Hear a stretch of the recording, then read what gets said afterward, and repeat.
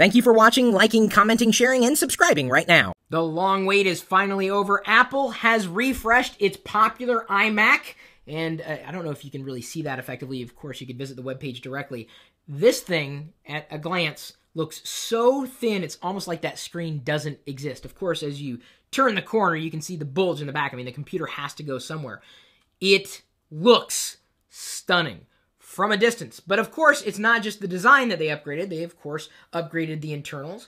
Of course, you got a beautiful widescreen display, high-performance technologies on the inside, and of course, they're happy to say that it's running Mountain Lion. Starting at $12.99, that's the 21.5-inch model, starting in November, and then the 27-inch model is starting at $17.99, coming in December. So $12.99 for this particular computer is not that bad a deal, considering that old iMacs have been great. Sorry, that was my attempt at doing air quotes, old, because even newer iMacs are, very, very nice computers. If you've ever used one, if you've never seen one in person, maybe you're missing out on part of that experience if design matters. So, why would you want the new iMac? One, you've been waiting for a new Mac desktop.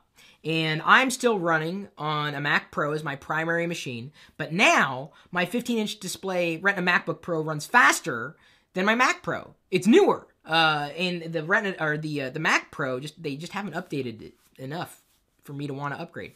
I'm powering two 30-inch screens behind me. This is what you see in pretty much every single video, at least the screensaver running on one.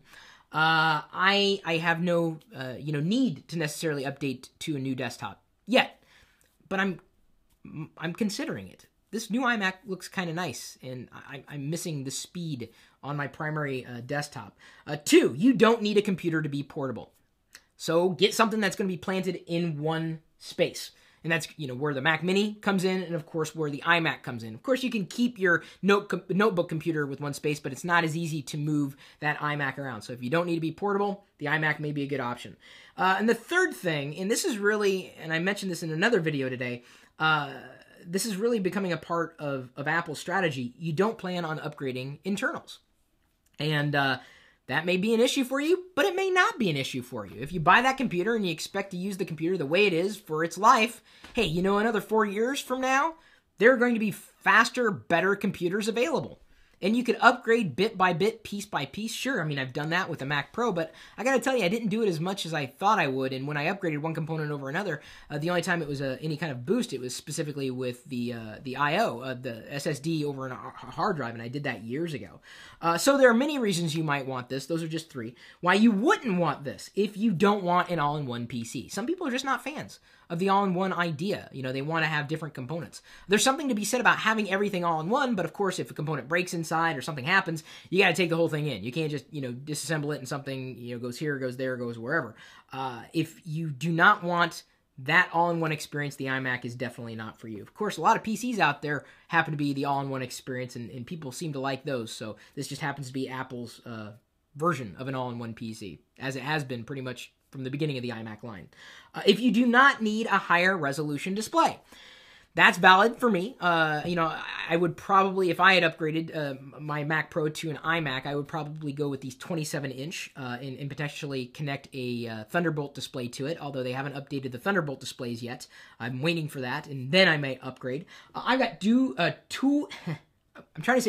or two 30-inch displays connected to the Mac Pro, pushing 2560 by 1600 pixels, which I love personally because I am a big fan of big screens. I mean, I don't think anybody would argue against having, larger screens in general.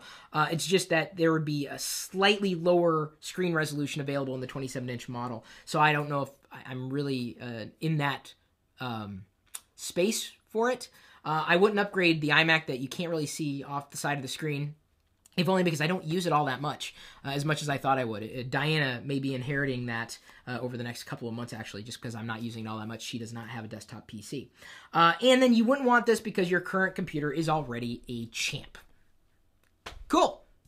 You don't need to upgrade. If you've got an iMac that you're happy with, you don't need to upgrade, don't have to upgrade. It's just that this is there for people who are buying a new computer or ready to upgrade. So if you're out in the mall or stores or you're looking for an option, The iMac is a great desktop computer. In fact, it was kind of surprising. In all the announcements that Apple made today, I saw more people talking about the new iMac than any other product.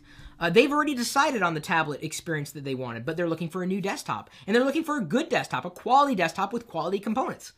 The iMac rules the roost. There are a lot of great desktops out there, but for Windows, for OS X, or even for Linux, well, the Mac is no slouch. So it's good to see that they finally updated it with all the internals that we've seen updated in the other products that Apple has released, other than that Mac Pro. That's the big question. Are they going to kill it at some point? We don't know. The new iMac. Are you going to get one?